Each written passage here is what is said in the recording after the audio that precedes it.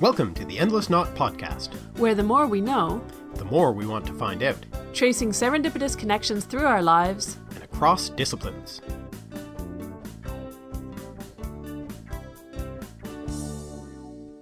Hi, I'm Aven. And I'm Mark. Welcome to the Endless Knot. Today we're going to talk about feasts. Yum! Before we get to talking about the word feast and the video that we recorded last year for Christmas and for the holiday season, we have a couple of things.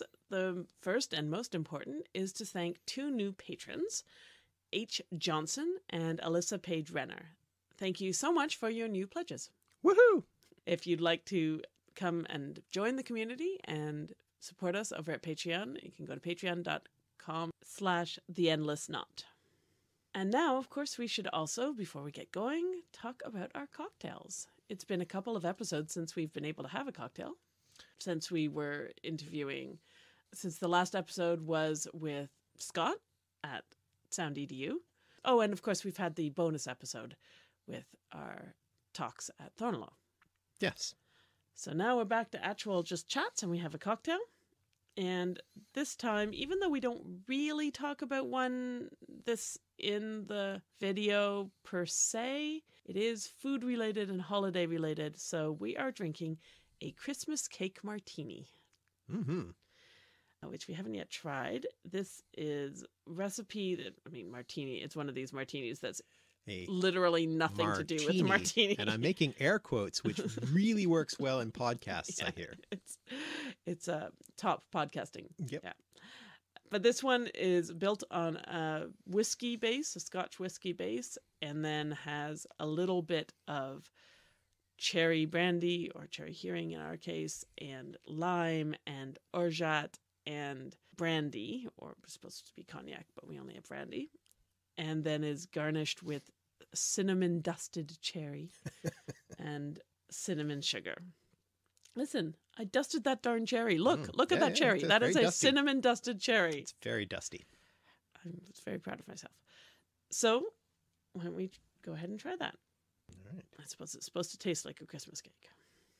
It's not unlike a Christmas cake. Yeah. If your Christmas cake is soaked in whiskey, which ours certainly have been. Yep. In the past. Could be. This year I think we used brandy, but we've done whiskey in the past. Mm-hmm. Yeah, it's got the fruitiness from the cherry mm-hmm. and the lemon, there's usually lemon in it, and the cinnamon. I mean, you could have a fuller range of Christmas cake spices, but cinnamon's not bad. I think the cherry we use to garnish is a little more upscale than the cherries we put in the actual cherries you put in Christmas cake. Yeah, but this is only one cherry to the. We couldn't possibly afford to fill our Christmas cake with Luxardo cherries. It's tasty. Even for someone like me who isn't a big whiskey fan, then there's enough other flavors. It's balanced nicely for me. You like it? Mm-hmm. Yeah, I think I quite like that as a Christmassy cocktail. Yeah. All right. Well, I think that's all the business we have to do. So, do you want to just tell us about what we're going to listen to? Yes, we're going to start with the word feast, which, as we'll discover soon, has kind of two meanings. The sort of meaning that probably first pops into your mind is the food meaning. Mm-hmm. But of course, it can also have always food comes into my mind first. But it can also have a religious meaning, as in the Feast of Stephen. All right. And this is the video that you made last December. That's right. Yeah. Okay. So we will pause now and listen to that. And then we'll come back and fill you in on some more details and then wander down a couple of rabbit holes, I think. The word feast didn't originally have anything to do with food. That came later.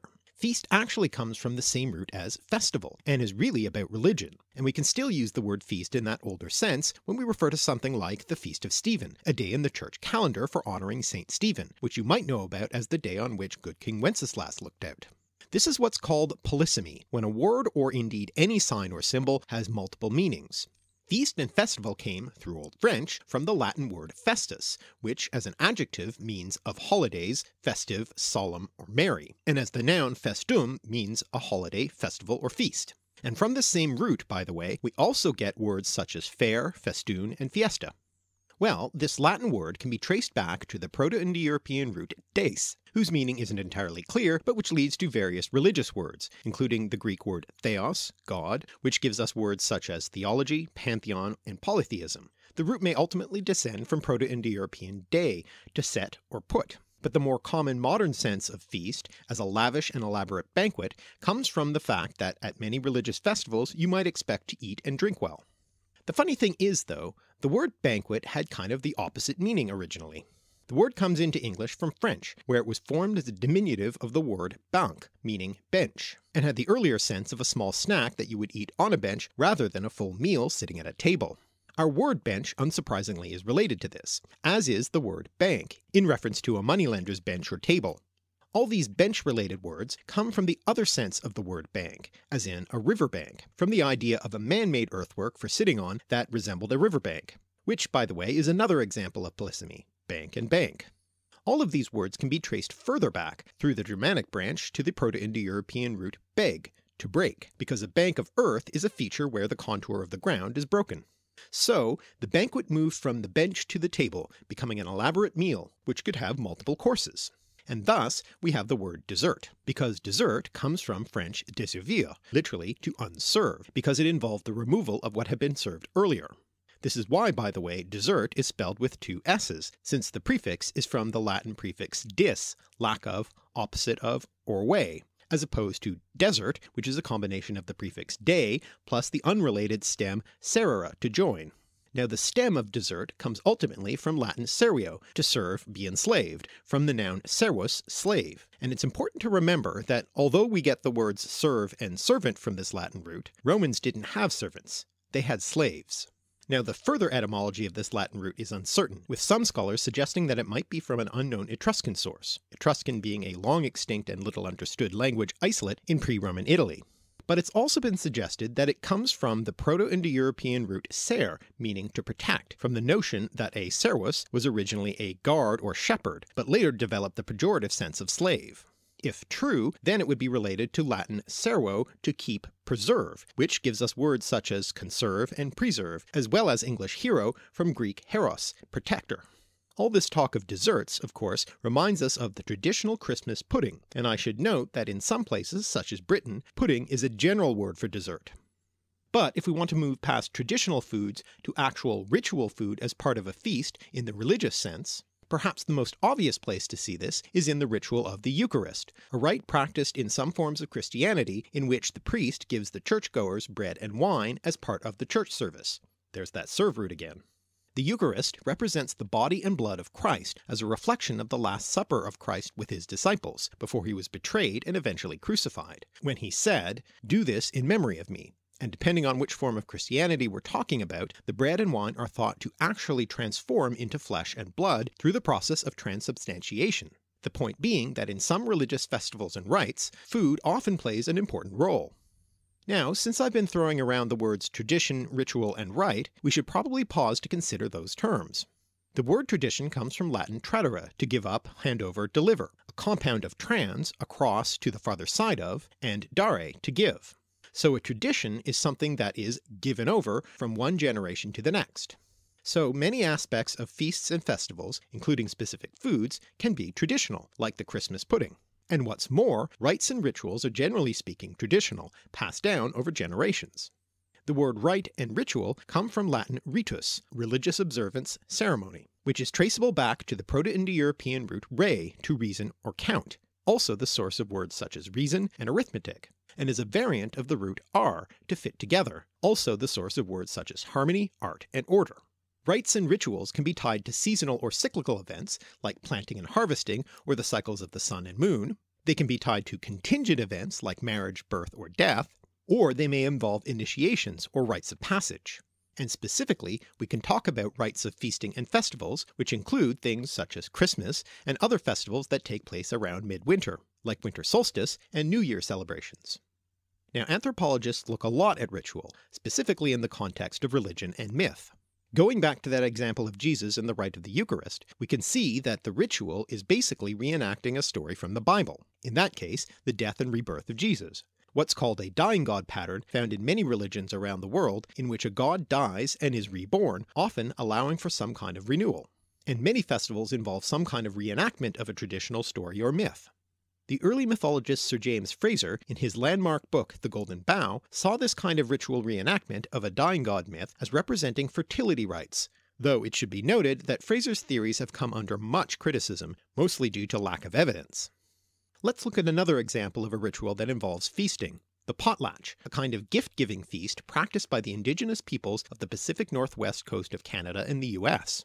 The word potlatch comes from the Chinook jargon potlatch, to give or a gift, from the Nootka word patchatl, to give, and depending on which First Nation you look at, the specific details differ. However, basically a potlatch could be tied to particular contingent events, like births or weddings, and would involve competitive gift-giving in order to enhance one's prestige, and could be a major element of the economic system. Interestingly, the word potlatch may be connected with the word potluck. Though potluck probably comes from a combination of the words pot and luck, and not the word potlatch itself, it's possible that potlatch influenced the modern sense of potluck, or conversely, the modern sense of the word potluck led to the colloquial use of the word potlatch with the same sense. You see, originally, potluck referred to an impromptu meal thrown together with whatever was available to feed an unexpected guest, so it was the luck of whatever was in the pot. But now we use the word potluck to refer to a communal meal in which the guests each bring a homemade element of the meal, which is referred to in Alaska as a potlatch. Now sometimes a Christmas party can involve potluck contributions from guests, and so for the purposes of our story today, we'll turn to the various midwinter festivals like Christmas and the role feasting plays in them. Midwinter festivals, at least in cultures of the Northern Hemisphere, are quite common. Christmas itself lies in the centre of a whole season of festivals, some religious and some secular, that is sometimes referred to as Christmastide. In fact, the date of Christmas itself is a kind of uncertain thing, insofar as the celebration of the birth of Jesus is concerned.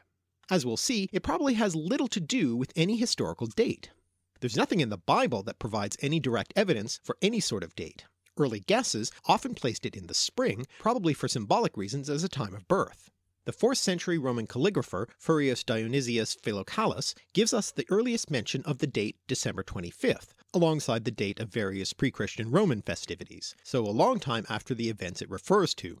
All kinds of justifications for this were suggested over the years, such as the belief that the crucifixion took place on March 25th, and since Jesus must have been on earth a perfect number of years, because of course, working in 9 months of pregnancy after conception on March 25th gives us December 25th. But the reality is that Pope Julius I just declared it so in the middle of the 4th century, and probably because there were a bunch of other festivals at that time of year in Rome. And why not piggyback on an already successful thing, am I right? This kind of blending of traditions is called syncretism, and we'll be seeing a number of examples of this. Now there are other feast days in Christmastide, for instance the Feast of Stephen, which we mentioned before. Stephen was the very first Christian martyr, with his story being told in the Acts of the Apostles in the New Testament. Basically he got on the bad side of Jewish authorities because of his blasphemous teachings, and was eventually stoned to death. So in Christian art he is often depicted with 3 stones sitting on him. Interestingly for our purposes, St. Stephen's Day has become associated with a distinctly unchristian ritual, Wren Day or Hunt the Wren, in various Celtic parts of the British Isles. Basically, it involves the ritualized hunting of the wren, later a fake wren on top of a pole, with mummers dressed in straw suits, referred to as straw boys or wren boys, celebrating and singing and collecting money. This is one example of a widespread midwinter tradition of ritualized begging or otherwise earning hospitality at this time of year, which survives today in the form of Christmas carolers, and often also involved misrule in the form of disguises and the breaking of traditional societal norms. Mummers, by the way, are revelers who often perform little comic plays, often as street performances or going door to door. One typical plot involves a doctor who has a magic potion capable of reviving a vanquished character. Sir James Frazer, in one of his frequent leaps of imagination, saw this mummers' play story as a descendant of pre-Christian fertility rituals. Now, at this point, you may be asking, why a wren? Well, there's a Christian folktale that God, wanting to find out who was the king of the birds, set up a contest to see which bird could fly highest and furthest. It looked like the eagle was about to win, but when the eagle finally started to tire, the treacherous wren, who had been hiding under the eagle's wing somehow, suddenly soared off and won the honour. Now, why God would need to run a contest is not really explained, and this may just be a rationalization and another example of syncretism. Instead, the ritual, though only recorded from the late 17th century, might come from a pre-Christian source. The wren is the smallest bird native to Europe, and killing one was normally held as either wicked or unlucky, so having a day on which you are allowed to hunt wrens is another example of misrule and reversal ritual, and we'll see more of these associated with the midwinter season. What's more, the wren was a symbol of the past year in Celtic mythology, since it would still sing in midwinter, and the Old Irish name for the bird means druid bird, so Wren Day may in fact descend from Samhain or Celtic midwinter animal sacrifice rituals. By the way, Sir James Fraser similarly took this as an example of the sacrifice of an animal normally considered to be sacred at an annual festival. There's also a story told in the Isle of Man in which a beautiful fairy lures men to their drowning in a river, who when challenged by the people transforms into a wren and escapes, as well as stories about wrens betraying Irish soldiers who were fighting against Viking invaders by tapping on their shields, and similarly betraying the martyr Saint Stephen we started with.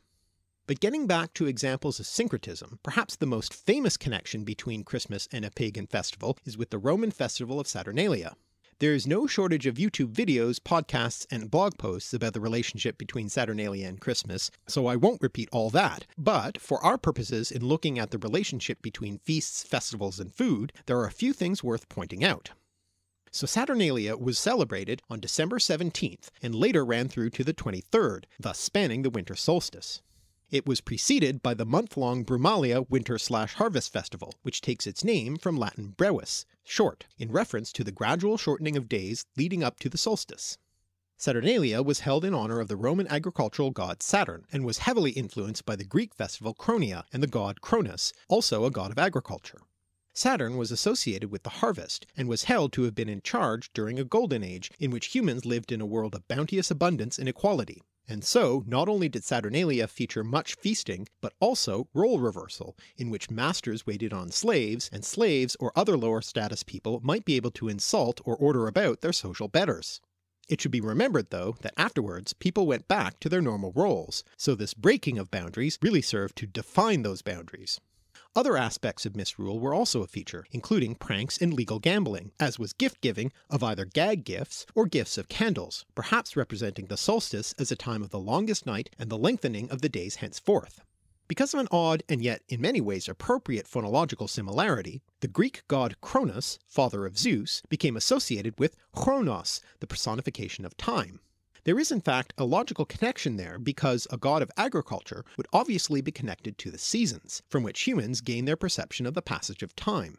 In any case, from this blending we get the figure of Father Time, often depicted at New Year with his agricultural implement, the sickle or scythe. Another modern echo of Saturnalia may lie in the office Christmas party, which features a slackening of normal business place hierarchies and bosses often serving out food to their employees. Not that I recommend you take the opportunity to tell your boss what you really think of them. In the period of the later Roman Empire, in what was perhaps an even stronger influence on the date of Christmas, was the celebration of the Dies Natalis Solis Invictis, or Day of Birth of the Unconquered Sun, celebrated on December 25th. In another example of syncretism, this worship of the sun god was absorbed from the older Syrian cult of the unconquered sun during the 220s, and made official under the Emperor Aurelian in 274. After Christianity was officially declared the state religion of the Roman Empire, there seems to have been a shift in celebrating the birthday of the sun god to the birthday of the son of God, if you'll excuse the anachronistic pun, which doesn't work at all in Latin. So, with all these winter festivals clustering around the winter solstice, let's have a look at the solstice itself. The solstice is of course a precisely measurable date, when the sun is directly overhead at noon, so it's not surprising that many cultures have some sort of festival or ritual associated with it. The word solstice means literally sun standing still, from Latin sol, sun, and sistere, to stand still, a reduplicative form of stare, to stand, because the sun appears to rise and set in the same places for a few days around the solstice. The solstice, of course, also marks the longest night of the year, with the days getting progressively longer afterwards, so many traditions celebrate it as the return of the sun, by lighting candles or bonfires, and remember the gift of candles in Saturnalia.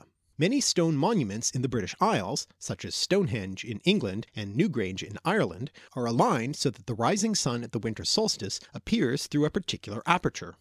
And the game Snapdragon, played at least since the 17th century, in which a tray or shallow bowl of warm brandy with raisins in it is set alight and the participants are to snatch raisins out of the flames and eat them, is often played around the solstice or Christmas. Furthermore, given that the solstice marks the winter season, when times are cold and harsh and food is about to become scarce, having a big feast makes a lot of sense.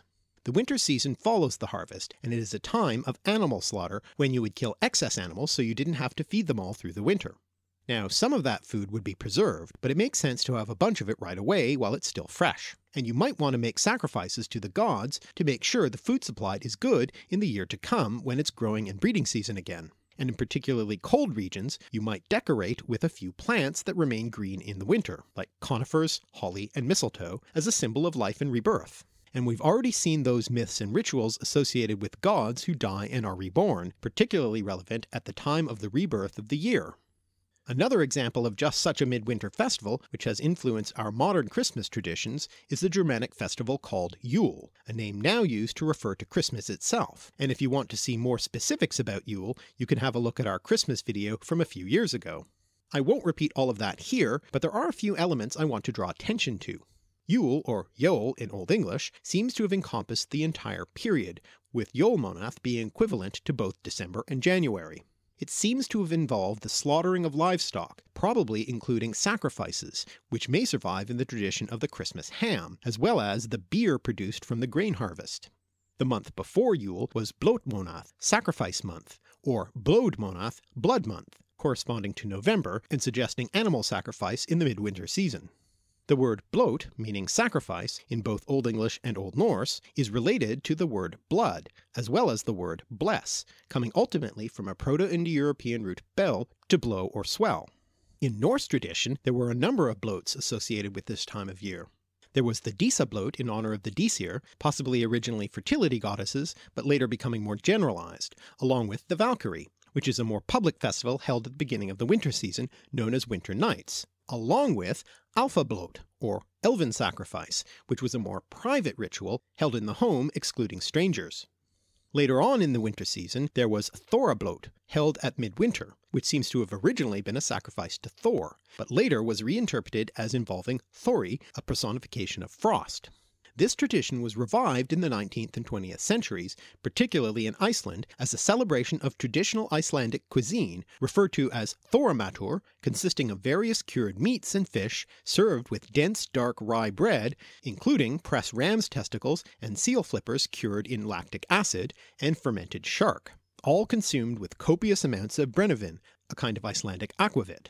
Such is the strong associations with traditional foods in these kinds of ritual festivities.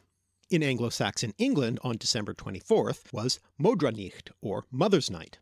We don't know much about this festival, aside from a brief reference from the undoubtedly biased Christian monk Bede, but it has been speculated that it might be connected with the Scandinavian Disir, or Germanic/Celtic matres and matronae, or mothers and matrons, that were venerated in northwestern Europe, with votives and altars depicting the three deities in the 1st to 5th centuries.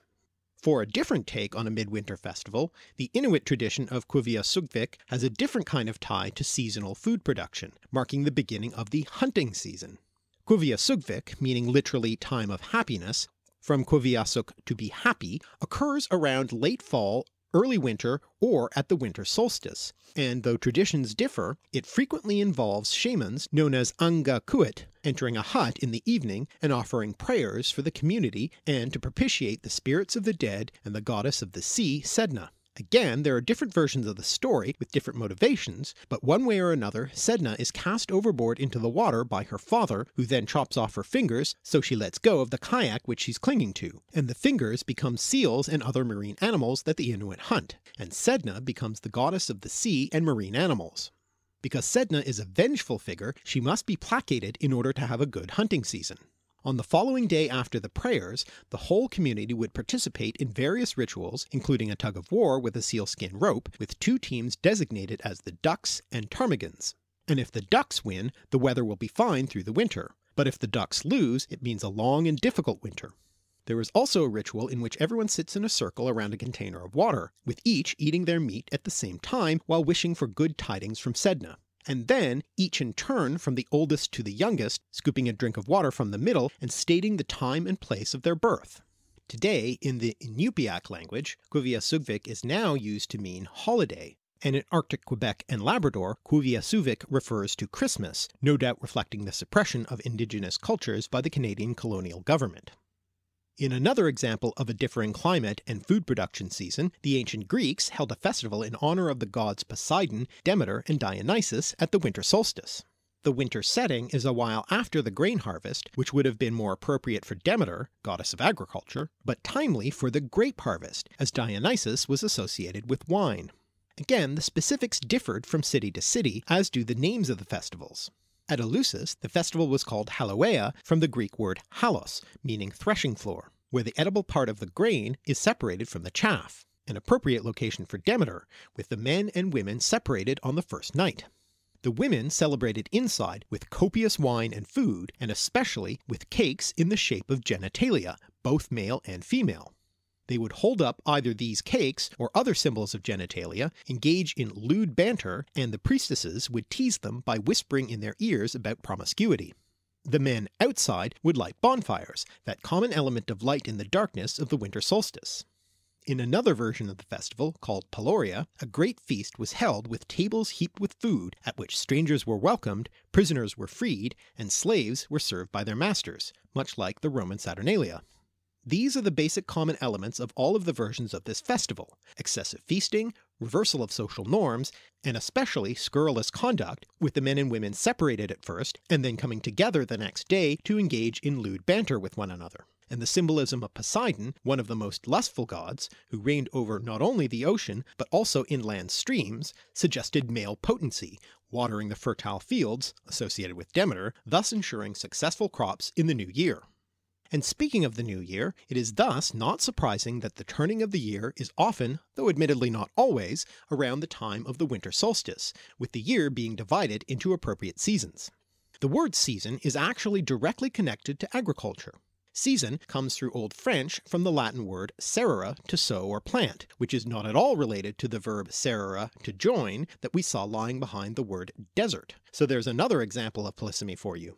It ultimately comes from the Proto-Indo-European root se, to sow, which also gives us the word seed through the Germanic branch. So a season was originally a time for sowing seeds, and later broadened to refer to other important times in the agricultural year. Winter is a Germanic word. Its deeper etymology is not entirely certain, but it might come from the Proto-Indo-European root wade, to see, which came into the Celtic languages with the sense white, in which case winter is the white season. But more likely it comes from the root wed, meaning water or wet, which also gives us the words water and wet, in which case winter is the wet season. Depending on the climate where you live, you may have differing opinions about this etymology. But this word is not the usual Proto-Indo-European word for this season. Proto-Indo-European ge means winter, and produces Latin hiem, meaning winter, as well as the verb hiberno, to pass the winter, from which English gets the words hibernate and hibernation, which may have first been used to refer specifically to the winter dormancy period of animals by Erasmus Darwin, grandfather of evolutionist Charles.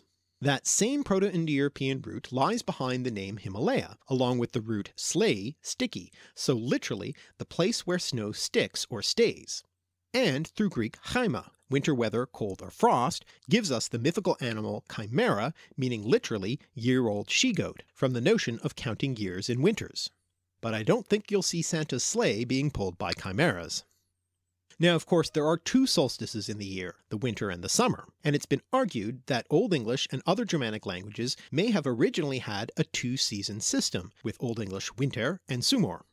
The word summer and Old English sumor come therefore from a common Germanic root which is traceable back to the Proto-Indo-European root sem, summer, with a variety of descendants in other Indo-European languages, meaning either summer or sometimes season or year. It comes into Irish as sam, meaning sun or summer, and may lie behind Samhain, meaning something like summer's end, the Irish harvest festival that may have influenced Halloween, unless it comes from a different root sem, meaning together. Certainly as we have the seasons now, there is a division into four.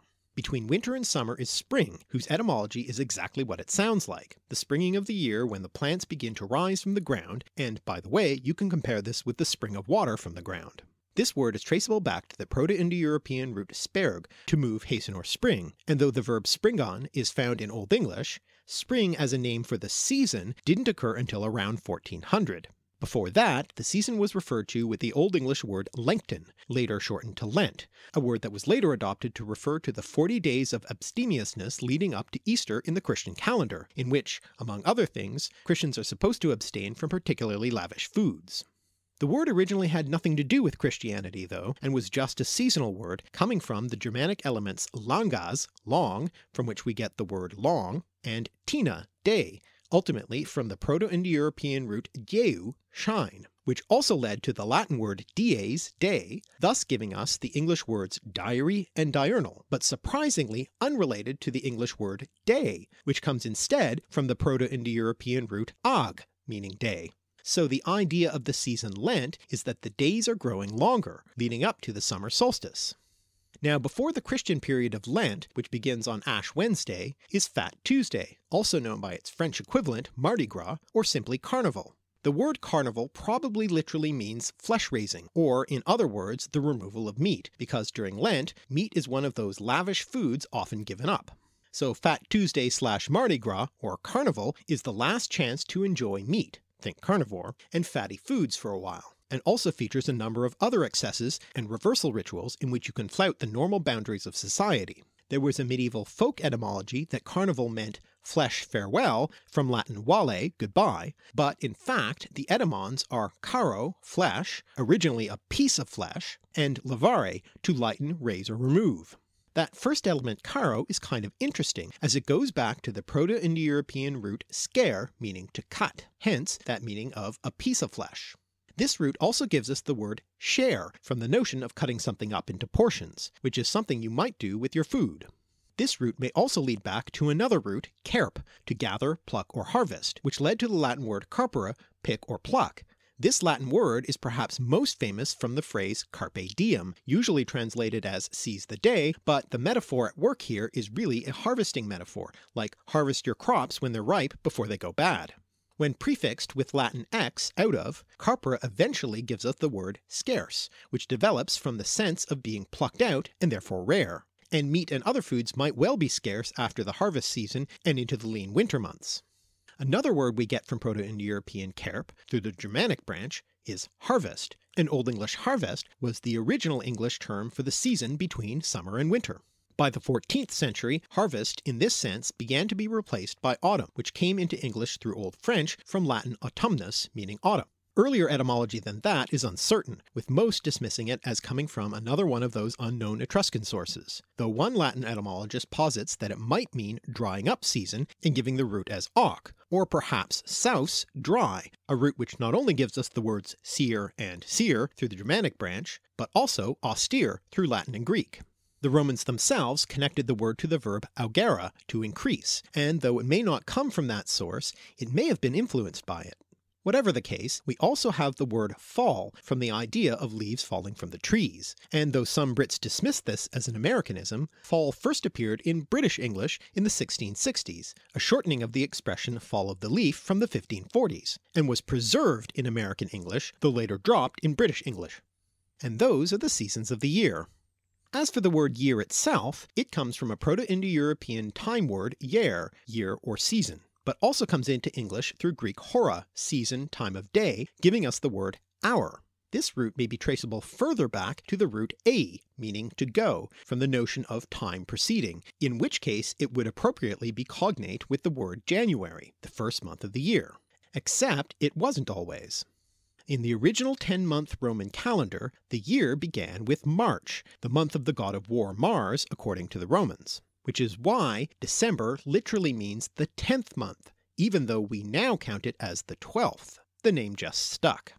In the old Roman calendar, December was followed by a bunch of days that didn't belong to any month, before the next month of March started again. But later on, those extra days were organized into the months of January and February. January comes from the word Janus, archway, and the name Janus, or Janus as he's now called. god of doorways and of the beginning of the year, who is usually depicted with two faces pointing in opposite directions, thus looking forwards and backwards, and symbolizing both beginnings and endings.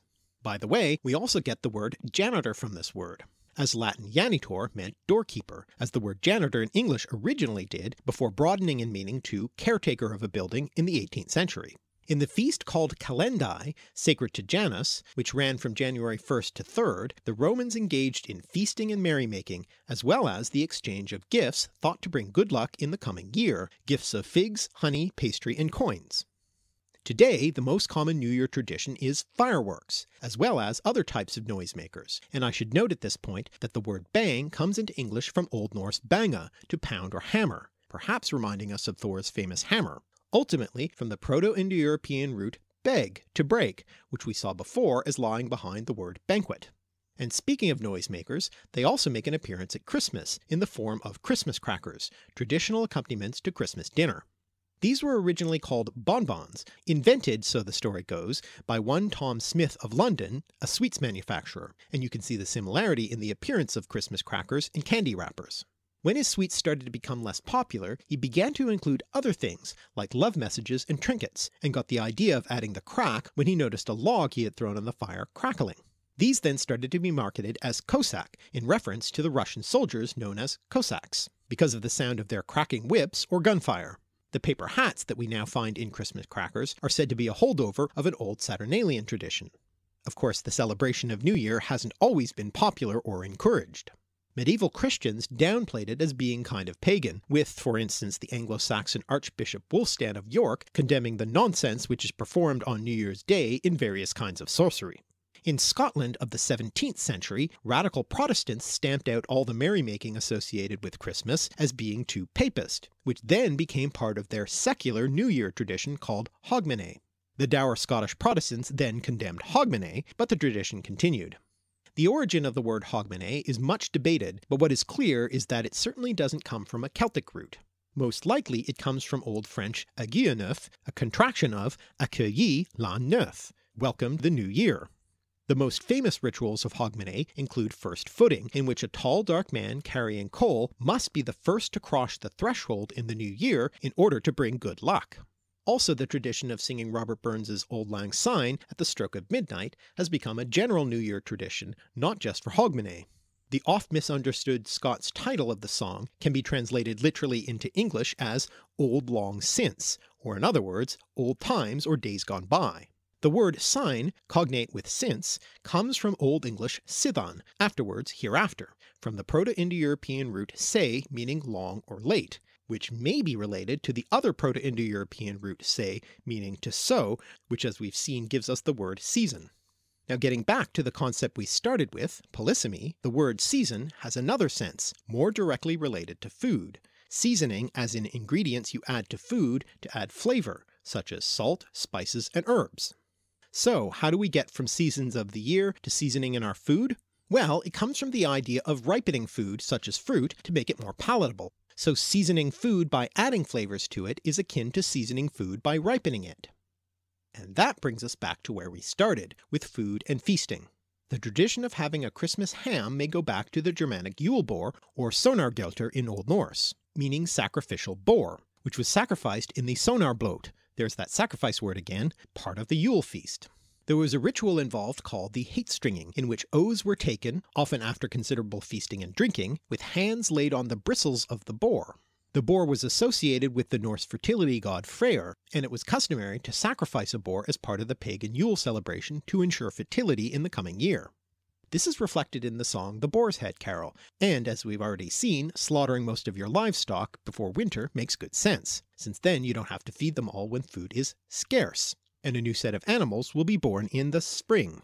The other traditional meat served at Christmas is the roast goose, which may be tied to the English harvest festival of St. Martin's Day, or Martinmas, which falls on November 11th, and which picked up its elements of feasting and harvest celebration in addition to its religious elements after the fact because of its timing. It's connected with eating goose, though, because of a story about its eponymous saint, Martin of Tours, who upon hearing that he was to be made bishop, and not wanting the job, tried to hide in a goose pen until the cackling of the geese gave him away.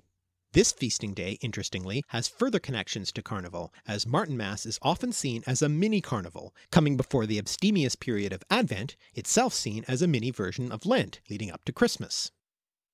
Now whether you're feasting on goose or ham, celebrating the festivals of midwinter or Christmastide, seasoning your banquet for the festivities of the solstice, or in any way marking the turning of the seasons, I hope this video has brought some light to the darkness.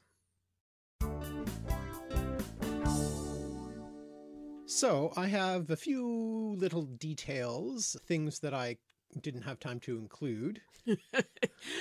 Which is kind of amazing because we included an awful lot in that one. But there's always more. It's endless. It's an endless knot.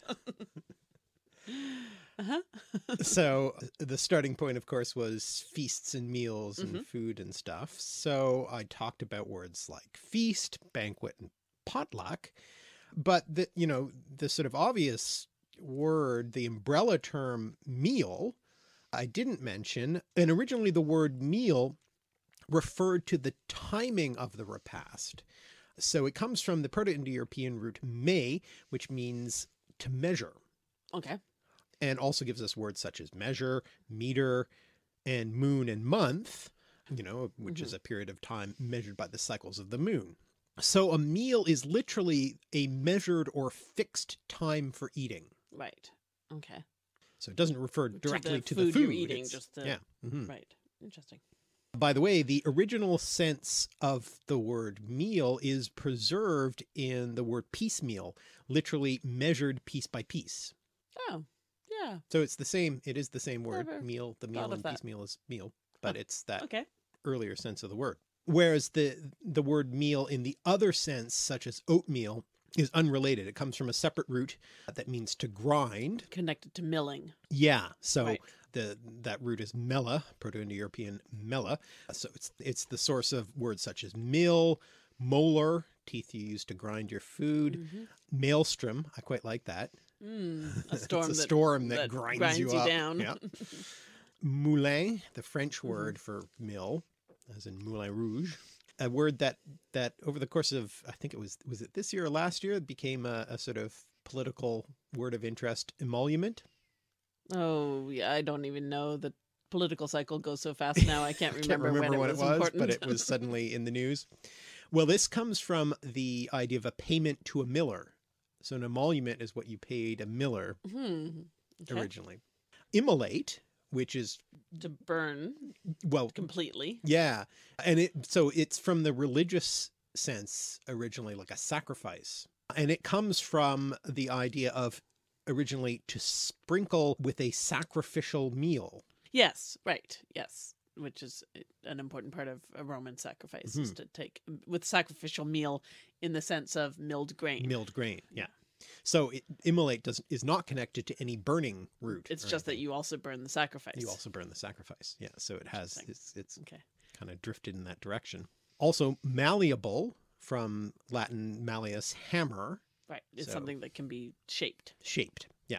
Maul, as in an animal mauling you, chewing you up or whatever. Nice. And interestingly, if you've been keeping up with recent videos that we've been doing, blini or blints, which I talked about in the video Sabbath.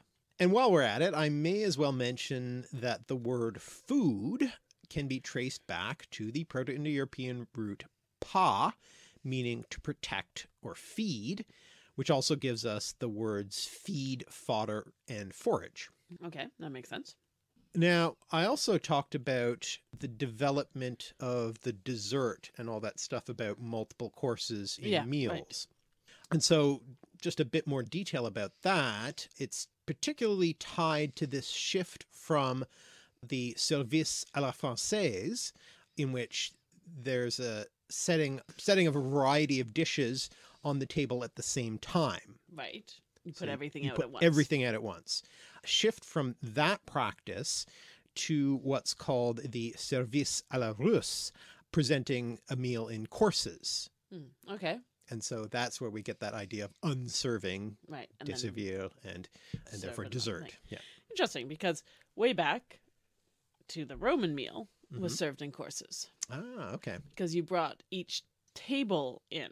Mm-hmm. So you had in a Roman sort of, fancy or formal dinner, you had people lying three to a couch in a horseshoe shape, three Mm-hmm. couches, three, whatever you want to call them, Mm-hmm. couches, seats, and three people on each. So you'd have 9, but only in a horseshoe shape because you have to leave one side open because the slaves would they'd bring in the first course, which would be tables for each couch that would go in front of the people, which would have the food on it, and then you'd eat the food, and then that whole table would be taken away and another table would be brought in, rather than bringing individual dishes in. I mean, there were, of course, there were different ways that it was done. It wasn't always done the same way, but that was basically what it was. And so you'd have a series of sort of appetizer things, and then main dishes, and then fruits and nuts to finish off. The Roman dinner went from eggs to nuts. From eggs to fruit. Okay. Ab ovo ad mala, because eggs were considered the sort of, you'd have some sort of kind of eggs or egg dish in the first course, and you'd have fruits and nuts in the last. That sort of reminds me of the tradition of the omelet course. Yeah, except that you're thinking the omelet course coming last as a dessert, yeah. but it's the other way around. The eggs were the first course. But, Yeah. Well, the service à la française, I think, became sort of the thing for formal dining in kind of the 17th century or so. Okay, right. Yeah, I mean, obviously there's a millennium or more between the Roman dining habits and what you're talking about. So I'm sure it went through many, many different permutations. Well, and in the Middle Ages, it was also that same idea. You would put all the food out. Right. But it came to be replaced by service à la Russe, the Russian style, over the course of the 19th century. And we even know how that happened. So it was the Russian ambassador Alexander Kurakin who is credited with bringing this style of eating from Russia to France in 1810 at a meal in Clinchy, a French town, Clinchy, on the outskirts of Paris. So this guy Kurakin, he was not well liked by Catherine the Great, by the way. After her death, his star sort of went back on the rise again. He sort of came from a kind of family of sort of diplomats and so forth, but he was sort of back on the inside of political affairs after her death, and as a result, he eventually became an ambassador and was eventually posted to France, where he was historically important in warning the Russians of Napoleon's intentions to invade Russia. Okay. And also dinner service. Yeah, so that's another claim to fame. He has a third claim to fame. So in Paris's, elite, Kurakin was famously referred to as a diamond prince in reference to his sort of magnificence and richness of his clothing. He wore very ornate capes and clothes and things. Maybe even diamonds? Maybe even diamonds. Probably some of them were. Well, the really kind of entertaining story is that, well, entertaining, but also maybe slightly disturbing. It was one of these fancy outfits that saved his life during a fire that happened during a ball given by the Austrian ambassador Schwarzenberg on July 1st, 1810. While escorting the women out of the blazing hall, escorting, yes, yeah, with a hand gently cupping the elbow let me take you to safety. Yes. Escort you this way, ladies. Well, he was a classy guy, I guess.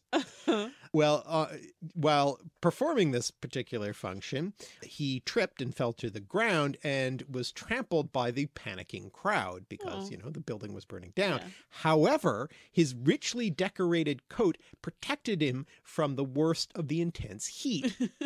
And so he survived. He was still kind of, badly burned and confined to bed for several months afterwards, but he survived because of his, diamond outfit. Privilege. Yep.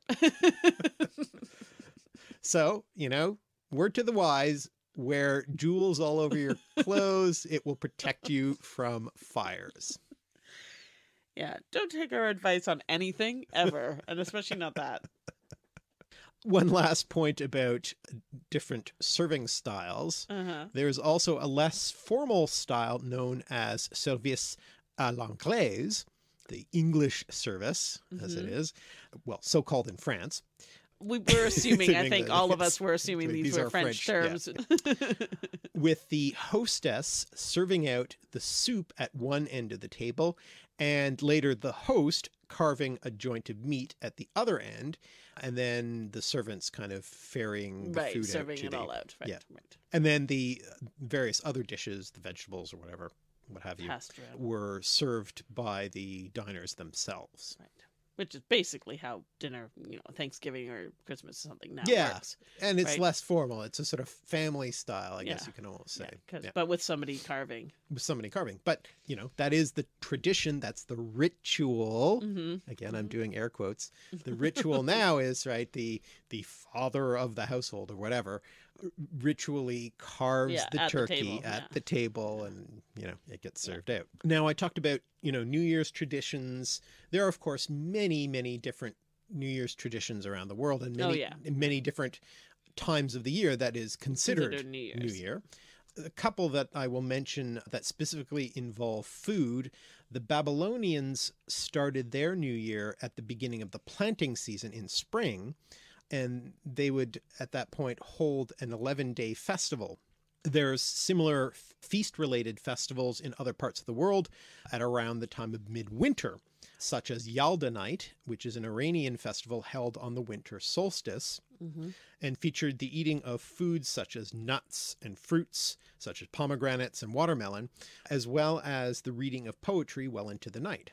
So I will ask our listeners if they want to send us in their New Year's or solstice food-related traditions. I'd love to hear more. I only know a few, but I'm sure there are lots of interesting ones out there. We already talked about the snapdragon, which is our solstice one. Yes, exactly. Because we do a solstice snapdragon and have infected others with it. Now, next, a little bit more detail about the word season. It's interesting that the food sense of the word season, as in to season your food by adding salt or spices or whatever, that's first attested in the Middle English poem Sir Gawain and the Green Knight, believe it or not. Favorite. Which is a story tied to this time of year. It's a story that takes place between Christmas and New Year and describes a lot of lavish feasting during the festive seasons. A lot of the sort of, it's all about the sort of fancy parts of the poem describe in detail that festival, the feasting. And there are additionally some fascinating parallels between this medieval poem and the Old English poem Beowulf and the Dr. Seuss story How the Grinch Stole Christmas, which famously features roast beast instead of roast beef. Yeah. Right. So basically there's an underlying folktale motif of a strange, supernatural, monstrous being coming to the hall at sort of Christmas Yule and causing trouble of some sort. Right. And so the Beowulf poem, although it's not specifically described as this happening at Christmas, there's a very close parallel to the story in the Norse tradition, that there must be some relation between the two. It's in the Norse saga King Hrolf's saga, or Hrolf's saga Kraki, in which the monster comes every year at Yule specifically. Yeah. You talk about this in your Yule video. I talk about this in the Yule video, and so you can, you can go back and have a look at that one if you want to hear more about all of this. But evidently, Ted Giesel, Dr. Seuss, otherwise known as Dr. and only actually known as Dr. Seuss. Dr. Seuss, yeah. He was a student at Oxford University, while J.R.R. Tolkien, who was a notable scholar and translator of Sir Gawain and the Green Knight and Beowulf, as well as, of course, author of Lord of the Rings. You might have heard of that. Vaguely rings a bell. Well, he, at that time, held the Rawlinson and Bosworth Professorship of Anglo-Saxon at Oxford, while Dr. Seuss was a student there, student of English literature. So he may well have heard about Gawain and the Green Knight from Tolkien, and was inspired to create the Grinch. So, I mean, basically the Grinch is Is Grendel Grendel. is the Green Knight. There, it's all the same. It's all coming together. Yeah. So, in terms of seasons, what do you have to tell us about seasons? So this is a little, I mean, it's not directly related to what you're talking about, but since the only connection I can ever make to anything is classical. I mean, I know nothing about anything else. And Snapdragon, you know. And Snapdragon, yeah. I got one thing. You got your things. One thing. No, I was thinking about seasons. You talk about the 4 seasons, and I just thought it would be interesting to look back to one of the earliest classical descriptions of seasons that we have, which is in Hesiod. So Hesiod, of course, wrote 2 works. This is Works and Days. So this is the Works and Days, which is his... Do I get into the discussion of who Hesiod is? Anyway, Hesiod... Well, he tells us in that poem, right? If we believe that. If we... Very important key. If we believe that, and if that's the same person as wrote the Theogony. Right. Does he describe himself in the Theogony? No. Or so it's only in... Yes. Yeah. Yeah. Complicated. Maybe let's not get into it. Anyway, Hesiod is traditionally the name of the poet who wrote 2 works known as the Theogony and the Works and Days. The Theogony is a story about the creation of the universe and cosmogony and the birth of the gods, but the Works and Days is a much more sort of down-to-earth, literally, work addressed, at least nominally, to his brother. His lazy-ass brother. His fraudulent brother. Lazy and fraudulent brother. And some other fragmentary stuff that's lost and only exists in fragments. He wrote sometime between the 8th and 6th century BC, around the same time as Homer, and he lives in Boeotia. Yeah, I know it's all very complicated. Anyway, point being, this is one of the earliest works we have in Greek written down as literature. And it's got all sorts of things that like the Pandora story is in there, though it's also in the other one, but the Pandora story is there. There's some other stuff that's important. He has one issue that's really famous is that he talks about 2 strifes, how there's good strife and bad strife. The good strife is the kind of rivalry that makes you want to outdo your neighbor. Bad strife is the kind that leads to war. The idea of competition versus... Right. So very folksy philosophy. Yeah, there's a lot of advice and gnomic stuff. A lot of stuff about this is how the world is, and this is how you should live. And so, yes. It's wisdom literature. Yeah, it is. It's absolutely. And so he's addressing his brother Perses, and he's telling him to be sensible and not steal their inheritance. And he has a lot of bad things to say about corrupt judges. But a lot of the poem is just about farming. And about what you should do. And so what I thought I'd just spend a little time on is thinking about the seasons. Because a lot of it's about what to do when, right? It's the works and the days. Right. What days should you do the works, right? What's interesting about it is how he tells what those seasons are.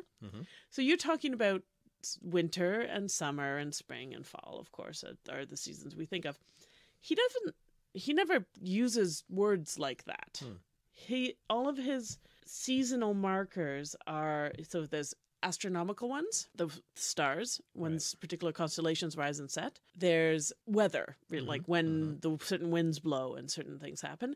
And then there's nature. So there's when certain animals do certain things or certain plants do certain things.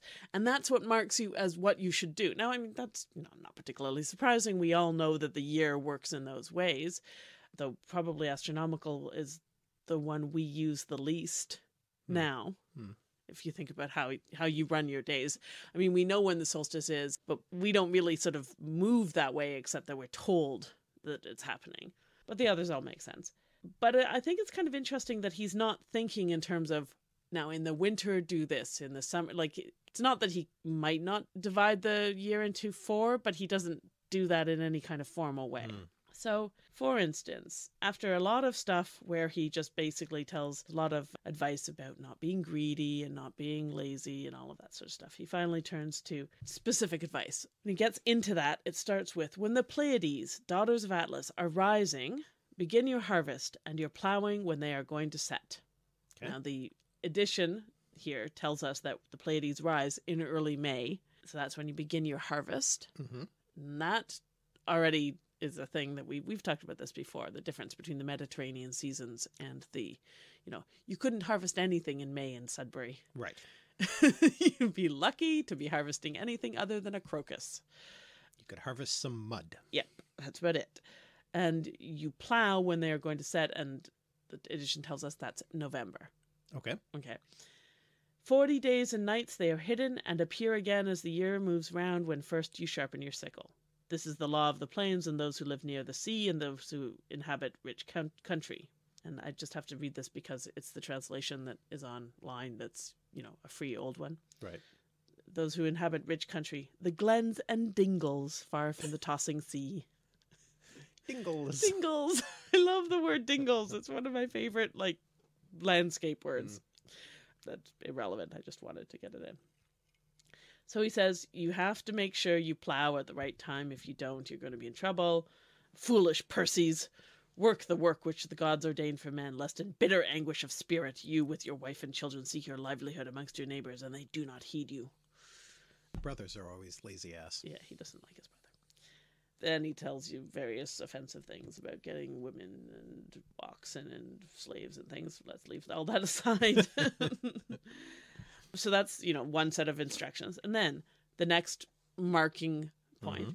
When the piercing power and sultry heat of the sun abate, and Almighty Zeus sends the autumn rains, which the edition tells me is October, and men's flesh comes to feel far easier, for then the star Sirius passes over the heads of men who are born to misery only a little while by day and takes a greater share of night. So Sirius is starting to set.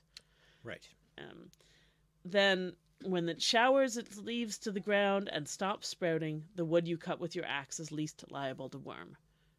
So when it gets cooler, when it starts to rain, when the trees lose their leaves and stop sprouting, that's when you want to cut your wood down. And then he goes on to talk about, there's a whole big long thing about cutting down wood and making plows and ships and various other things like that. So again, now we have a season, and he does mention the autumn, sure, but you see this sort of, he's not marking it by a calendar, he's marking it by what happens. Right. When. Then, when you hear the voice of the crane, who cries year by year from the clouds above, for she gives the signal for plowing and shows the season of rainy winter. But she vexes the heart of the man who has no oxen. So that's presumably when the cranes who are migratory birds. Right. So we would hear probably say when the geese start to fly. Right. And so I guess, he's living in a very rural area, not in an urban center. So how would you know what time of year it is? Well, you look for so the I think it's signs in nature. That's all. I mean, this isn't surprising or anything, but I think it's just interesting to see how a calendar, he's trying to give you, as it were, a formula. So he is trying to write down a calendar in a way that is not just do it when you think you need to. It's a farmer's almanac. It is, exactly. And it's an early one for that. But it reminds us that the seasons come in ways that are specific to a place. I guess that's what I'm saying. The seasons matter because of where you are and how what you need to do is associated with that. So then it's time to plow, and he just talks about how fast you have to plow and when you have to sow seeds. And the prayers you have to do, he talks about who you need to pray to and what you need to do in order to be able to do what you need doing. But if you plow the good ground at the solstice in the winter, you will reap sitting, grasping a thin crop in your hand. So if you wait too long and you don't plow until the solstice, you won't have a good crop. Then he talks about, but if you're lucky, if you plow late, you might find this remedy: when the cuckoo first calls in the leaves of the oak and makes men glad all over the boundless earth. If Zeus should send rain on the third day and not cease until it rises neither above an ox's hoof nor falls short of it, then the late plower will vie with the early. So if you're lucky, if you plow late, but you get a lot of rain at the right time, you still might be okay. Then he tells you to not be lazy, even in the winter. While it is yet midsummer, command your slaves. It will not always be summer. Build barns. Of course. Avoid the month Linaion, which is late January, early February, tells me my edition. wretched days, all of them fit to skin an ox, and the frosts which are cruel when Boreas blows over the earth. So this is about the time in the calendar, yes, but also about the north wind, Boreas, and how it's very cold and it blows through everybody and there's nothing you can do except to stay inside. Even the octopus sits inside. It's the weirdest line in Hesiod, I'm going to tell you. It does not blow through the tender maiden who stays indoors, the wind, with her dear mother, unlearned as yet in the works of golden Aphrodite, and who washes her soft body and anoints herself with oil and lies down in an inner room within the house. On a winter's day, when the boneless one, an octopus or squid, says my notes, gnaws his foot in his fireless house and wretched home. So in the deep winter, like when it's really cold out and everybody has to stay indoors because it's really cold, so the octopus stays inside his home with no fire and gnaws his foot that's how you know it's really bad winter. Is that a thing that happens with octopuses? Do they gnaw their feet? I have no idea what it's about. I genuinely am completely baffled by that. The rest of it is all like then the horned and unhorned denizens of the wood with teeth chattering pitifully, flee, everybody's cold, everybody's whatever, everybody's unhappy. All makes sense. Why this sudden reference to octopuses? Okay, so all of the cephalopod biologists out there, please send in your explanation as to why they would be gnawing their feet at this time of year. I mean, I get the fireless homes, but I think octopuses have fireless homes all the year. Though octopuses are pretty clever. Anyway, it's very weird. And then he goes on move on and land, talks about like how you should dress in the winter and all of these things and do all these stuff until the year is ended and you have days and nights of equal length. And Earth, the mother of all, bears again her various fruit. And then when Zeus has finished 60 wintry days after the solstice, then the star Arcturus leaves the holy stream of ocean and first rises, brilliant at dusk. After him, the shrilly waiting daughter of Pandion, the swallow, appears to men when spring is just beginning. Before she comes, prune the vines, for it is best so. So we have both an astronomical and a natural sign. We have Arcturus rising at dusk and the swallows returning. But then, when the house carrier, the snail, climbs up the plants from the earth to escape the Pleiades, then it is no longer the season for digging vineyards, but to whet your sickles and rouse up your slaves. Then it's hot, and get up before the sun, because the sun's going to be so hot, etc. But then when the artichoke, I'm not giving all this, but just, it's the signs of what the seasons are that I find interesting. But when the artichoke flowers, apparently that's June, and the chirping grasshopper sits in a tree and pours down a shrill song continually from under his wings in the season of wearisome heat. In trees? The grasshopper? Grasshoppers in trees? Yeah. The chirping grasshopper sits in a tree. Do they sit in trees? I thought they sat on grass. I think actually probably means cicadas, which do sit in trees. Oh, okay. I don't know. I mean, I'm just reading translation here. Are they tree hoppers? I think you're being hopping a little literal. From tree to tree majestically. I will say, this is the season of wearisome heat. Then goats are plumpest and wine sweetest. Women are most wanton, but men are feeblest. Maybe because of the wine? Because Sirius parches heads and knees and the skin is dry through heat. The dog star apparently makes women lusty and men weak. The dog days. Yes. This is indeed where we get our phrase dog days of summer. So, and then again, set you slaves to winnow Demeter's holy grain when strong Orion first appears. And then he goes through when Orion and Sirius are come into mid-heaven. And rosy-fingered Dawn sees Arcturus, then cut off all the grape clusters and make wine. But when the Pleiades and Hyades and strong Orion begin to set, then remember to plow in season, and so the completed year will fitly pass beneath the earth. He's done his whole season all the way around. And then he goes into a long sidelong thing about, but if you want to sail and go on the seas, boy, oh boy, is that a stupid idea, but here's the time when you should do it. So we'll leave that aside.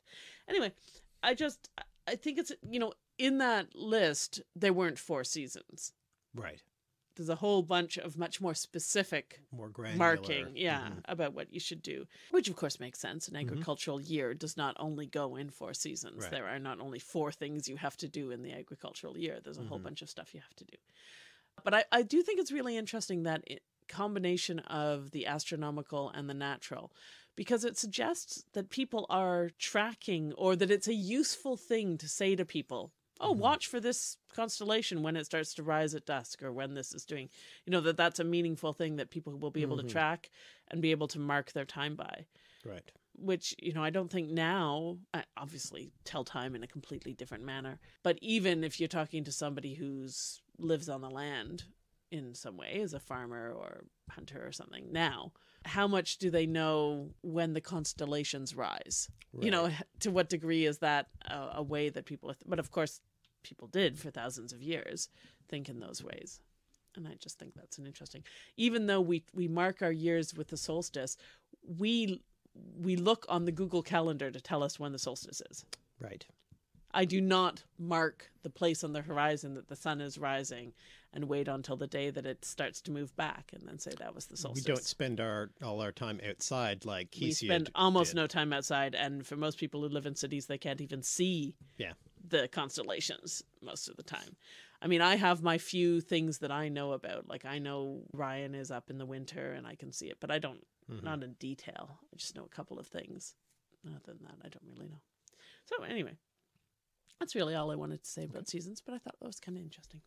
This suddenly made me think of what the etymology of the word almanac is. And actually, I bet you can guess broadly where it comes from. I mean, what language it comes from. Well, Arabic? Yeah. It starts with al. Almanac. Yes, exactly. So I looked it up to see exactly what the dealie was, but yeah, so the dealio. So from Anglo-Latin, the Old French, medieval Latin, but it's not everyone necessarily agrees on this etymology, but it is sometimes said to come from Spanish Arabic almanac, meaning calendar, almanac, but possibly ultimately from late Greek almenikiakon, meaning calendar. I suppose nobody on this podcast can see my raised eyebrow. Which is said to be of Coptic origin. Okay. Interesting. Yeah. So, and according to Etym Online, he writes, this word has been the subject of much speculation. Originally a book of permanent tables of astronomical data, 1-year versions combined with ecclesiastical calendars, date from the 16th century. Astrological and weather predictions appear in 16th, 17th century. The useful statistics are a modern feature, and that is according to the OED. Okay. So there you go. There's the almanac. So another detail I want to kind of return to from the voiceover that we heard some time ago now. So I mentioned Celtic rituals that take place around midwinter. So on that topic, we get the somewhat confused connection between Druids, mistletoe, and midwinter, basically from the Roman writer Pliny. Pliny the Elder. Yes. Who recorded that the Gauls used mistletoe as an antidote to poison and as a fertility inducer to livestock, and that the Druids regarded it as especially sacred when it was found growing on an oak tree rather than the more usual apple tree. And so you get this sort of super mistletoe. The fancy mistletoe. The fancy mistletoe if it's growing on the oak rather than the normal apple tree. All of this is relevant to Druids plausibly because the word Druid is etymologically connected to the word tree. So the tree worship and so forth seems to have been a thing for that gets Celtic mentioned religion. over and over again by people more reliable than Pliny. And so there was a special ritual for collecting this super mistletoe, this super effective mistletoe, that involved special animal sacrifices and feasting. So you can, I guess, imagine, therefore, the connection between the sort of fertility-inducing mistletoe and this time of the year that's connected with... Inducing. Yes, well... I don't know what that means. Well, I don't know. You use it to make your... animals, I don't know. But in this time of year that is connected with renewal and rebirth and all that, right? And so you can see that it might, hanging up mistletoe might be a, kind of uses a special symbol around the solstice and the turning of the year, right? But it might simply be that the hanging of mistletoe at this time of year is just another example of a plant that stays green during winter, like holly and conifers, right? So it's from that broader category. And that there's nothing particularly special about mistletoe, Yeah. except that, and also that it's not easily gathered exactly because it's a bit prickly, but it's because it's a vine, you can kind of pull it off the trees. You don't have to hack it down as branches. Right. As for the kissing part, the kissing under the mistletoe, it might simply be connected to the fertility association of the plant, but there's another more Christian explanation. It was a custom in the 14th century in Britain to hang a small effigy of the Holy Family just inside the entrance to a house. And that would be then decorated with some form of greenery, either holly or mistletoe or whatever was available.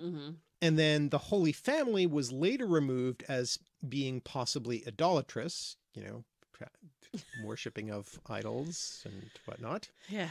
Leaving only the mistletoe, under which people entering the house would naturally greet each other. The kiss of peace, or just the general kiss of greeting, And then after a while, that greeting of Christian love gradually turned into less pious and chaste kissing, a little more raunchy kissing, maybe? Or maybe in part as the kiss of greeting became less common. Yeah.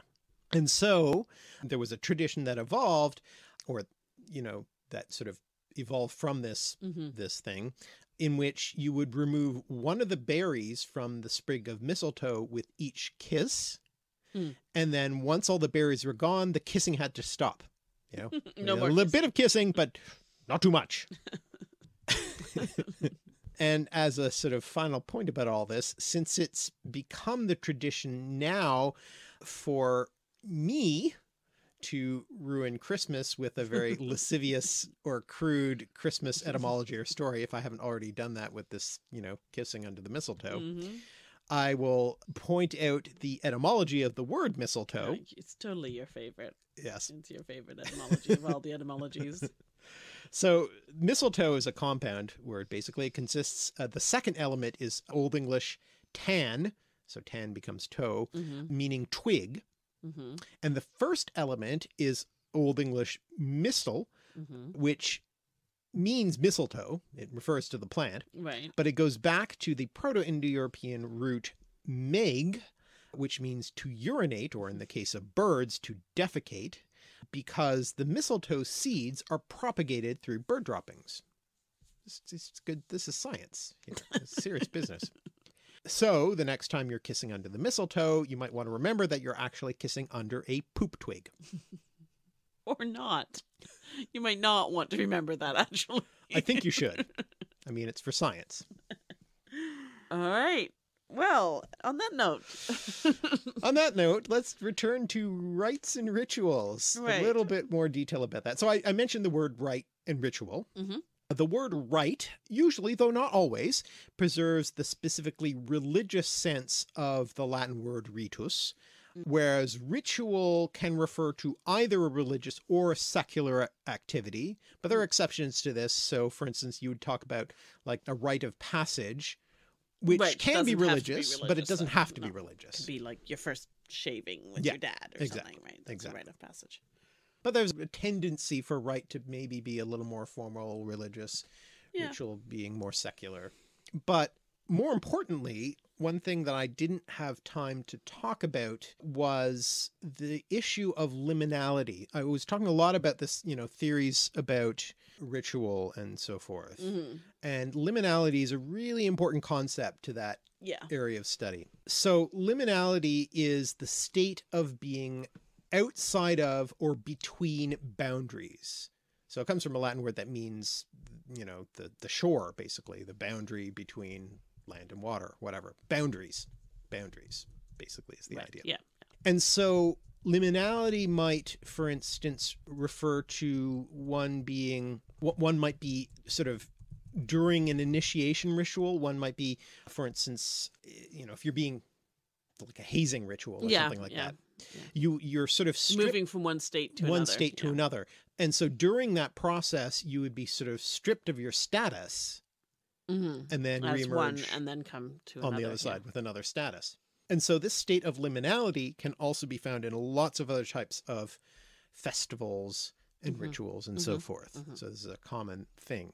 And we can see that in you know, a lot of the things that I talked about in there, yeah. The New Year's in particular is Yeah. an obvious place of the liminal liminality. Yeah. between one year and another. So I believe you have something to tell us. Well, I was in this just regard. talking with the idea of rites and rituals and feasts. I thought I'd talk a little bit about a rite or a ritual, a Roman ritual of feasts that is sort of, in some ways, the mirror image of what we've been talking about. Because you were talking about feasts as a time when, as part of a religious rite, you get together and everybody eats things.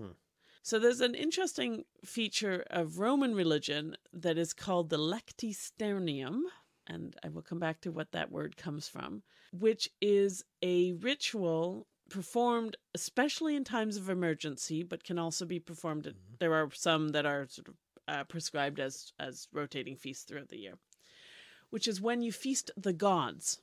Okay. Now, all sacrifice to some extent is a feast to the gods, right? You give the gods gods their portion, whether that's the blood or the smoke or whatever it is, the fat, or you burn some of it and you eat the rest of it. Yeah. So, you know, feasting, one of the reasons feasts are associated, the word feast becomes the word feast, is because a lot of rituals long before Christianity had to do with food. Well, you sacrifice an animal to the god, right? But that results in a bunch of flesh, right, which then is cooked and served to the celebrants. It'd be a shame to let that go to waste.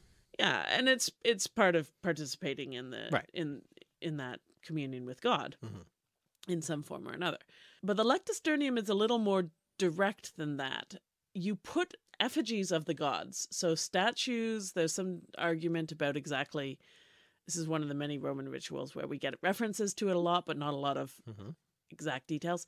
So either statues of various gods or maybe bundles of herbs with masks on them. It's not clear. Right. On couches, that would be the lecti. And you put them on their couches and you put food in front of them. So you make a dining, like it's a dining scene. Think of a nativity scene, but instead of a nativity scene, you basically have like the gods, statues of the gods laid out on the dining couches, and then you put food in front of them, and they eat the food.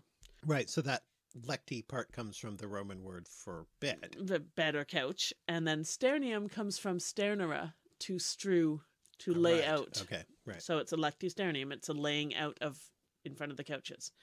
So Livy tells us that the first one that happened of this, and there's debate about where it comes from. There was a Greek rite that was similar called the kline, which just means couch, and the theoxenia, which is a banquet for the gods. But in that case, the gods sort of host it. So the gods are there, but then the people eat. But in the Roman version, it's just for the gods. And you put the images on the couch or the couches. The couch is also called a pulvinar. Okay. And the ceremony is meant to propitiate the gods and repel a pestilence or an enemy. So it's in the time of plague or in particular in enemies. So Livy tells us it was first done in Rome in 399 BC. There was a great crisis and they consulted the Sibylline books, which were these books of prophecy that Rome sort of ran their religion on the basis of. That's for another discussion. And they told them to do this. And then usually it was like pairs of gods. And then in this case, it was Apollo, Latona, who's a version of Apollo's mother, Hercules, Diana, Mercury, and Neptune. And so they were the gods that were put out. They were fed. And there are other crises where this happens. Then there's a couple of other rotating cult performances that this becomes a thing. And then later on, there can also be private lectisternia. At a birth, for instance, you might do a little feast for the gods to have them come and look over the baby. It's not really clear if it's Greek in origin or whether it's Etruscan in origin, because just like with words, religious rituals, Etruscan. But I mean, that is a lot of Roman religion does seem to have Etruscan roots. Right. Of course, Etruscan is like this black hole because then you don't have to find roots for Etruscan stuff, which seems unfair. Some of the Etruscan stuff comes from the Greeks, Yeah, but some of it doesn't. And so anyway, I think it's kind of interesting because it's a very specific. It is a feast, but it's one which now we're not told. Like, they lay the food out. Obviously, the gods don't actually eat it. What happens to the food? Like, we aren't told that kind of detail, as you would imagine. So I don't know. But unlike normal sacrifices where the blood pours on the altar or whatever, and then everybody's very open about the fact that everyone then eats the food themselves. That's not what happens in the Lectisternium. So whatever does happen to that food is a little more complicated. It's not a sharing in the food by the communal group. Anyway, so I just thought that was kind of interesting. And in particular, that idea of the Lectisternium and the pulvinar, the couch, is mentioned in a particular poem that I will speak about at any time if given the slightest opportunity to do so. I think I'd like to give you that opportunity right now. So this is an Ovid poem that you're talking about. No, not this an is Ovid Horace. Poem. Oh, this is Horace. Always Horace. Right. Horace, of course. Horace, of course. Yes. This is the Cleopatra poem, the Cleopatra Ode. So it's book 137 of Horace's Odes. And it's the poem that celebrates the victory over Cleopatra at Actium. Right. And it starts with, very famously, Nunc est bibendum. Now it is time to drink. Right. And then... I'm often troubled by how to translate that into an idiomatic way in English. I mean, very literally it is, now it is to be drunk. Now one must drink. I think. Now one must drink. It's normally translated as now it's time to drink. Okay. And I think that's a good way to do it. But I'll just read the very first part of it in Latin. Okay. Nunc est bibendum, nunc pede libero pulsanda tellus, nunc saliaribus ornare pulvinar deorum tempus erat dapibus sodales. Now it is time to drink. Now with freed foot the earth must be struck. Now it is time to decorate the couches of the gods with Salian feasts. That's Salian. Don't worry about what that means, but it's a reference to a place. Friends. Now it is time to do this, friends. And then he goes on to say that's because up till now we couldn't have feasting because we were worried about Cleopatra, the mad queen, coming and destroying the capital. But now that she's been driven to suicide, we're fine. And it's time for a celebration. So this is talking about a festival of celebration, a Thanksgiving festival. Right. But he specifically mentions, now you must put feasts on the couches of the gods. Right. So that's my tenuous connection to the Lectisternium. Right. But I mean, it's now it's time to drink. Now it's time to eat. And now it's time to feed the gods. Right. This is what you do when you're celebrating a great triumph. Remember that the Lectisternium is connected to triumphs. And so that is one of, the ritual of the triumph, because Augustus, Octavian as he was then, did celebrate a triple triumph at the end of the sort of civil war. And one of the triumphs was over Egypt. Right. So there's a connection there to that. And also the sort of understood connection to using the Lectisternium in times of great crisis. He didn't do it during crisis, but it's kind of a reaction to that crisis. But that connection of feasting. Right. To a religious ritual is really what I brought to point out. It's a really good poem. I'm not going to read it all to you, but it's a really good poem, and everybody should read it and then think about it. And there's lots and lots and lots to think about, and about how Cleopatra is portrayed, but that's beside the point for the moment. But I know that the Nunc est bibendum, now it's time to drink, has become a phrase. Yes, right? It's a thing. It's a phrase that gets quoted all the time. And I know that there's a particular poem that gets written with the same opening. Yeah, it inspired a bit of medieval doggerel. And I am going to read the whole poem because the sound of it is really crucial. Yeah, even if you don't really know what it means. So Nunc est bibendum means that now it's time to drink. Yeah. And what you then have is a whole bunch of datives for, now it's time to drink for this person and this person and this person and this person, right? Like, so if you know that, you can probably kind of catch some of it as you go.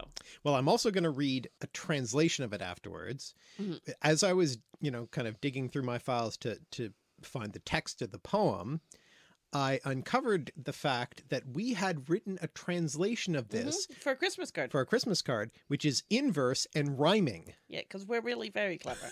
We obviously spent some time on this. Back in the day when we used to write our own Christmas cards, for years our Christmas cards were translations of Latin poetry. I want you all to sit with that for a moment and realize that this is what we sent out to the people. This is before we had children. Right. So we didn't have like pictures of kids to put on our Christmas cards. Well, a little bit of background to this. So, in a lot of medieval Latin secular songs and poems and so forth, they often contain sort of parodies of religious stuff, of ecclesiastical hymns or whatever. So this drinking song begins with, it's got this classical reference to Horace in the title, but the beginning of the poem proper begins with the first line of a 6th century hymn for the morning office, Iam Lucas Orto Sidera. Now is the rising of the light is rising. And the 5th stanza is a parody of the last line of the Athanasian Creed. There's a lot of religious stuff here. Yeah. And just a little other point, classical Latin poetry did not rhyme. Yeah. That was not a thing. Rhyming was just not in Greek or Latin poetry. It did not rhyme. But in the Middle Ages, at some point, and I don't know when it is, like 4th, 5th century, something like that, they start to rhyme. Though not always. No, not always, but it starts to be a thing that does happen. You could do. And this one definitely especially in sort of popular And I mean, for all we know, other stuff rhymed in Latin, but none of the written stuff we have rhymed. So it's an interesting little change. Yeah, and not only does it rhyme, these are short lines, so they're very like doggerelly rhyming. Yeah. So I will read it first in Latin, and then I will read our translation. Nunc est bibendum. Iam lucis orto sidera statim oportet bibera. Bibamus nunc gregie et rebibamus hodie. Okay, let me just intercede. Bibamus, let us drink. Yes. You can hear that again and again. So bibamus is let us drink. And rebibamus, again, let us drink again. Let's re-drink. Quicumque vult esse frater, bibat semel bis ter quater. Bibat semel et secundo, donac nihil sit in fundo. Bibat illa, bibat servus et ancilla. Bibat hera, bibat herus, ad bibendum nemo serus. Potatioribus pro cunctis, pro captivis et defunctis, pro imperatore et papa, bibo vinum sine aqua. Haec est fides potatica, sociorum spes unica, qui bene non potaurit, salvus esse non poterit. Longissima potatio, sit nobis salutatio, et durat ista ratio per infinita saecula. Amen. Amen. Yes. So here's our translation of this. It's time to drink. Now that the star of light has risen, we must at once begin our drinking.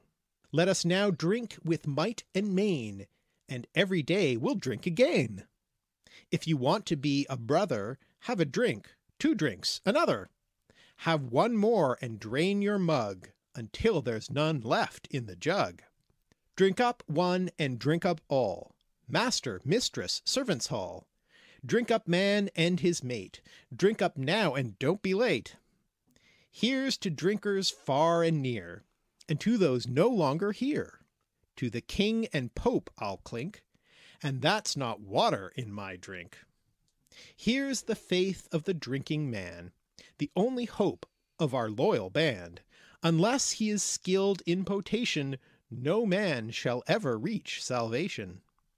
Every time there is a meeting, drink deep, and let that be our greeting. And may it be that in this way we live forever and a day. Amen. Wow, we had time to do good work. It's a good translation. Good I quite translation. like that. There's not just the parodies you talked about. The drinking for those no longer with us and stuff is part of the prayer for the dead and for the Pope. There's a Right. part of the Mass that's also Right. where you pray for the king and you pray for the Pope and you Yeah. pray for the So there's a whole bunch of little bits of parody in there. Yeah. Right. So there's our wish to you for Yep. this holiday season. That's our Christmas card to you. So, as we said, this line from Horace became very popular, and a lot of people quoted it and picked it up and did various things with it. And one of the more unexpected uses of this line. I've just remembered what this is about. So the word bibendum from this line was used to refer to what is commonly referred to in English as the Michelin Man, the sort of official mascot of the Michelin tire company. He has a name, and it is bibendum. It's so weird. This mascot was first introduced at the Lyon exhibition in 1894, and if you are a longtime listener of ours, you will know I have this fascination with World Fairs. Yeah. So the Michelin brothers had a stand at this, and they kind of use this. So the bibendum is one of the world's oldest trademarks, apparently, and they had this as a slogan, Nunc est bibendum, which they took from Horace. While attending this Universal and Colonial Exposition in Lyon in 1894, Edouard and André Michelin noticed a stack of tires that suggested to Edouard the figure of a man without arms. And so 4 years later, André met a French cartoonist, Marius Yon, who is popularly known as Au Galop. Okay. So he showed him a rejected image that he had actually originally created for a Munich brewery, for a beer company, and which was a large regal figure holding a huge glass of beer and quoting the phrase Nunc est bibendum. Initially suggested replacing the man with a figure made from tires. Of course, because he saw this pile of tires and he thought, oh, looks like a man without arms. Okay. So thus, Au Galop transformed the earlier image into the Michelin symbol. Today, bibendum is, one of the most recognized mascots, trademarks around the world. And what is it he drinks? Well, I'll get to that. So in the 1898 poster of this trademark, this mascot figure, it showed him offering the toast, Nunc est bibendum, to his scrawny competitors, the bad tire companies, with a glass full of road hazards. Things that might, hurt your tire, like, I don't know, broken glass and rocks and whatever. A glass full of road hazards. Yes, a glass full of road hazards, with the title and tag, c'est-à-dire à votre santé, le pneu Michelin boit l'obstacle. So that is to say, here's to your health, the Michelin tire drinks up obstacles. So weird. Such a weird place to go with that. Yeah. And then the fact that the Michelin becomes the Michelin Guide to Restaurants eventually. Yes. Right? Like, so there's Back to the feasting. which is not what that's in reference to, No. because that doesn't happen until later. Yeah. But then you end up with the Michelin Guide to Restaurants, which is about Fine dining and feasting. Yeah. Yep. It's so weird. Wow. So yeah, the obvious implication is there that the Michelin tires will easily drink up those road hazards, And but keep the going. competitors won't. Yeah. Right. So from 1912 onwards, the tires became black in color because carbon was added as a preservative and strengthener to the basic kind of rubber that they were made out of. Tires used to be a different color, which is why the Michelin Man is white, right? Because tires used to be white. Right. Weird. So they used to be sort of this gray-white or light and translucent beige color until that carbon was added To make to them make them stronger. tougher or whatever. Right. And so apparently bibendum was briefly redrawn as black in color, Mm-hmm. but they very quickly changed him back, citing sort of, printing and aesthetic issues for the change, and denying that there was any racial concerns. It's always Who good. knows? It's always good when you have to deny that there are racial Yes. concerns. Yes. Well, a that's lot of definitely- people believed it was, I guess. So, Yeah, Yeah. I know. That's why. Yeah. but that's why it's a bunch of white tires. The guy made out a bunch of white Yeah, tires. that's true. now. I don't think I'd ever even thought about it. I have in my head a weird conflation between the Michelin Man and the Stay Puft Marshmallow Man of Ghostbusters. In my head, they're kind of the same person. They are kind of, yeah, marketing. So, creation. yeah. Well, yeah, anyway. So, yeah. So yeah, tires used to be white. Weird. And drank up road obstacles. And so this mascot has become so ingrained in the popular consciousness that it's become a word that is in the OED, the Michelin Man, Mm-hmm. to refer to something not directly related to tires. So as the OED defines it, the name of the plump tire man has entered the language to describe someone obese or wearing comically bulky clothing, e.g., how can I wrap up warm without looking like the Michelin Man? And Right. that's the sense that I think of it in, as being at wintertime being bundled Bundled up. up, yeah, Right? So that's this true, brings us that's back true. to Christmas. Tangentially, yeah, sure. Good try. And so, yeah, and they go on to say the Michelin Man, noun, a cartoon character whose body and limbs are composed of layers of pneumatic tires, giving a rotund, rigid appearance, hence elusively and in similes, with a reference to a person resembling a Michelin Man in some way, as wearing heavily padded clothing, being overweight, etc. And so Michelin Man itself, the first citation they have is in 1954 in the Observer. The Michelin Man, whose name is Bibendum, is evocative of such delights as foreign travel, luscious food, and the best maps in the world. Yeah, there you go. And in 1972 in The Guardian, the spirit of the French Michelin Man is quietly pacing the British byways. Michelin will bring out their first guide to British hotels and restaurants in March 1974. And in 1991, Sports Illustrated, Bonilla legged out 44 doubles this year, despite a body that puts most people in mind of the Michelin Man. There's the obese reference. But honestly, I think of it as the being bundled up. Yeah, in bundled winter. up. Yeah, wearing Yeah. lots of layers. Yeah. Mm-hmm. So, yeah, that brings us back to fine French style dining, I guess. Always looking for that circular narrative, aren't you? And so I guess as a final thing, this is maybe, dooming ourselves, but I will point out that I am currently working on this year's Christmas video. Yeah, you remember how we talked about the magic video back before Halloween? Not the magic video, the monster video. The monster video, sorry. Yeah. And then you failed. Failed Well, to- we haven't done the monster video, and there'll be a monster video next Halloween. Yes, we put it on hiatus until next Halloween. So now you're going to talk about the video that we're supposed to get out before Christmas. Yes, Okay. which is about calendar, and it will pick up on A lot of the points. a lot of the points that we've talked about today. Month names and day names, but also kind of seasonal stuff and go into more detail about that. Yeah. Yes. So Watch look out for that, and soon. hopefully it'll be really soon, right, Mark? I mean, I'm actually animating it now. Yeah, you are. So, at this point, I think it's actually going to happen. Yeah. I hope so.